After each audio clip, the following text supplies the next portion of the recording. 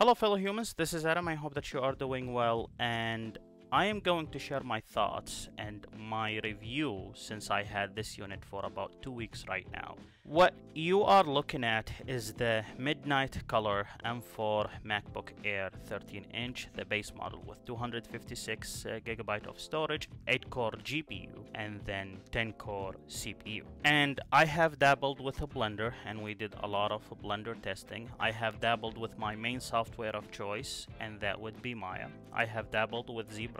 I have not dabbled with Houdini, but I did work with it for Unreal Engine as well. I can go into Geekbench scores and all that fun stuff, but I don't do it. I would like to have a more practical approach for what I am doing. And with that practical approach, I did open the machine and I did open Maya and I started working on a project and I finished the project no issues. I did open a Blender and I did many renders with a Blender for the sake of testing and for the sake of knowledge, and none of them crashed and all of them worked. As a matter of fact, one of the tests that I did, it did crash on a 3070 Ti with 64 gigabyte of RAM and 8 terabyte of storage with Intel Core i9 12th Gen 12900H, and that laptop is a Razer Blade 15 with an OLED display. I was doing one of the tests and the Windows machine actually crashed while doing that with Unreal Engine, but the MacBook Air did not, and the MacBook Air has only 16 gigabyte of RAM and it's shared memory, or as Apple like to call it, unified memory, even though I do not like that term. And this machine costs only $1,000, and if you are a student in the US at least you can get it for $900, which me as a student I end up getting this machine for $900. My idea was I am going to get this laptop and I will return it after I am done with it because I just want to test it. My main machine, the machine that I use on a daily basis, is an M1 Max 16-inch MacBook Pro with 64 gigabyte of RAM, 8 terabyte of storage, and then the 32-core GPU with the 10-core CPU. With a lot of the testing that I did, this machine did beat my main machine that I got in 2021 that cost almost a price of a car.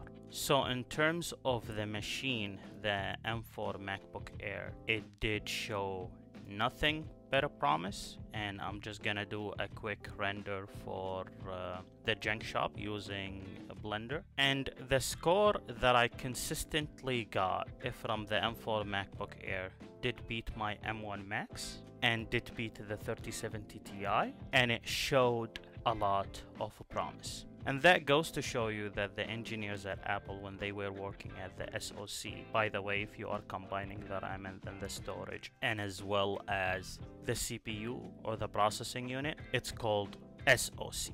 And allow me to be a little bit technical and explain what an SoC is. SoC usually means system on a chip, and that's why sometimes maybe people need to call it SOAC, but SoC, system on a chip, and then you call it a day. Now in terms of why we call it system on a chip, that is because the integrated circuits inside the CPU is being combined and it has multiple components within it, and that's usually include a CPU, a GPU, memory, and other components as well, and all of that would be functioning into a one singular chip rather than using separate component. Let's say for example you have a motherboard, and then that motherboard you put the CPU on it, and then with the CPU you need to put a RAM, and then that RAM needs to be in a 2D channel or a 4D channel. Is that what they call it, 2D channel? I think, yeah, something like that, where sorry, I'm thinking of 2D arrays. They need to be in a dual channel, and then when you put them in a dual channel you need to go and put your hard drive in, which needs to be an NVMe SSD or maybe a normal SSD, or maybe it would be a mechanical hard drive, which I really hope you're not using a mechanical hard drive by 2025, but again, people are different and they have different needs, so maybe it would work for you, but that's beside the point. All of that would be within a system on a chip, or as we like to call it, an SoC. The beautiful thing about an SoC, you can optimize for it, because Apple, when they made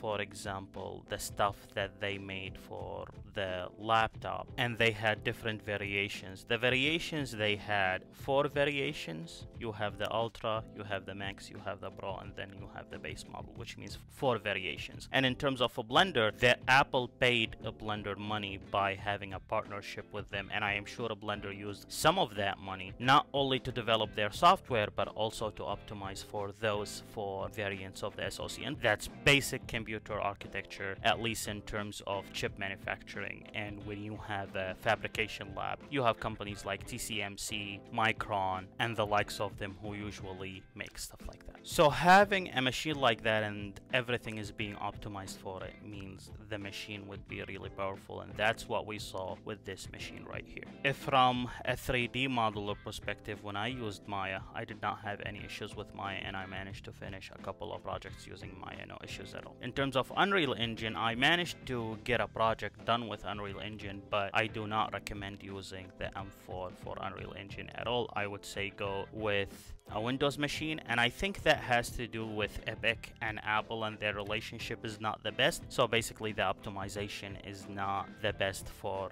the Macs just yet. So basically, if you are solely using Unreal Engine, I would say go the Windows route, which a lot of you fellow humans really like, and seems everyone is fascinated with a Blender. A Blender for the M4 base model is a wonderful thing, and you will not have any issues with it.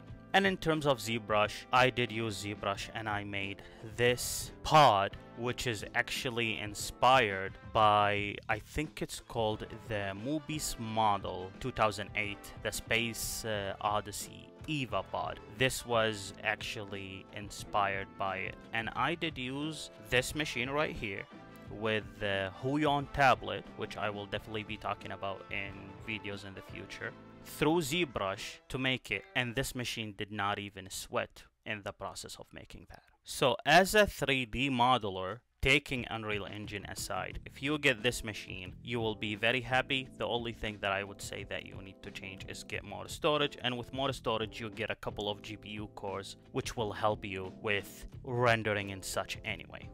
That is number 1. Number 2, let's go to the side of being a developer or a game developer or a computer scientist when you are working with code and such. Now, in terms of running code, unless you are using Python and you are doing large models in relation to artificial intelligence and machine learning, which I do not deal with at all because I am not a fan of, and that's more of a personal approach, just because I do think AI is being used for the wrong reasons currently, as it steals from artists and game developers, and I am against that, so I do not deal with it for that reason. However, that aside, this machine is capable of running those large language models. You will not have an issue running them if that is something that you are interested in. But let's talk about low-level programming a little bit, and let's talk about languages such as C++ or C# or even assembly if you are into that. Running them through this machine, you will have no issues. And on top of that, since macOS is a Unix-based system anyway, you have access to the terminal right away, so you can do all your crazy stuff in terms of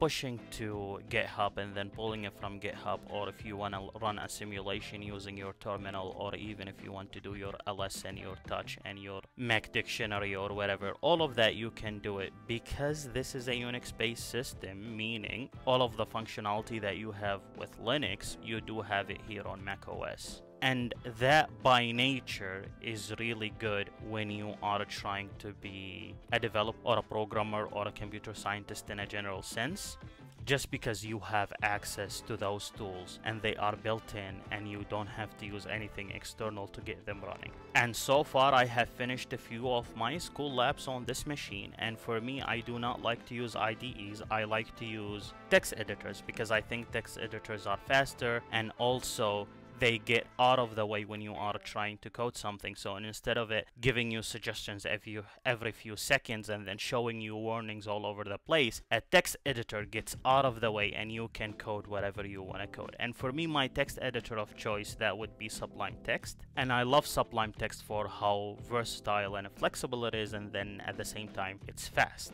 And whether you end up using VS Code or IntelliJ, they work just fine on this machine as well. So from the perspective of being a developer, this is more than enough for you. And maybe that is the only case where I would say maybe you don't even need to upgrade the storage. However, I still encourage you to upgrade the storage for the long term. But if you are a developer and you are only working with, text and such, probably you can put everything on an external hard drive and you will be good to go, because code is not as demanding as something graphical such as Maya or a Blender or ZBrush or Unreal Engine.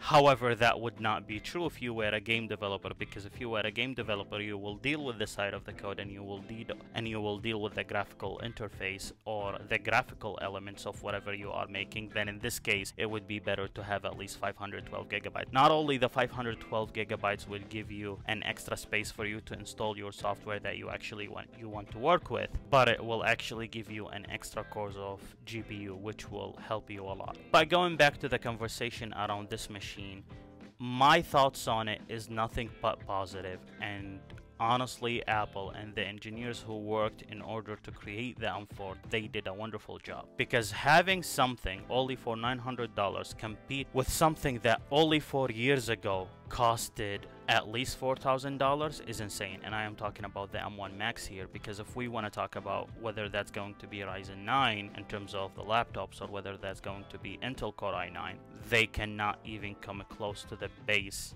M4 in terms of the CPU performance, not the GPU performance. My overall thoughts are nothing but positive about this machine, and I do recommend it for people who are interested in programming, coding, or game development, or people who are interested in something such as a 3D modeling, and that would be Blender, Maya, ZBrush, and the likes of them. And some of the people said in the comments Houdini would be included in this, and you will be good to go.